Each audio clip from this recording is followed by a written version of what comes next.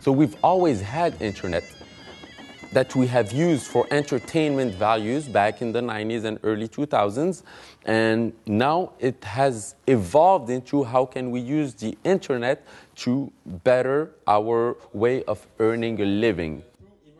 All the big companies have to understand that to improve the current business is not enough. To transform the current business is not enough. When we talk about transformation, I'm talking about digitalization.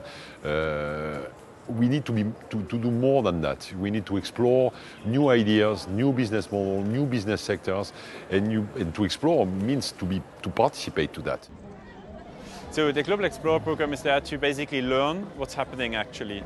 There's a lot of technology coming in terms of e-mobility, what we see with Formula E. There's artificial intelligence, there's mobility, and also in terms of smartphones. And what we are curious about is to understand what does it mean, what's the impact on people. So I run a social enterprise called Asila, which basically partners with women artisans in Morocco to make sure, number one, that they are able to unlock their opportunities as women entrepreneurs and also be leaders within their community.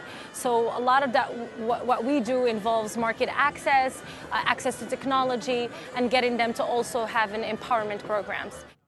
We have modeled this connected helmet for motorcycle.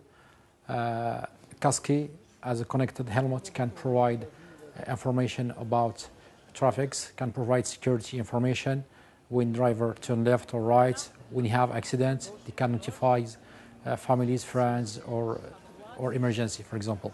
We just make from waste that is a problem for everyone, we can give it some value and we can make it, how to say, bankable or saleable.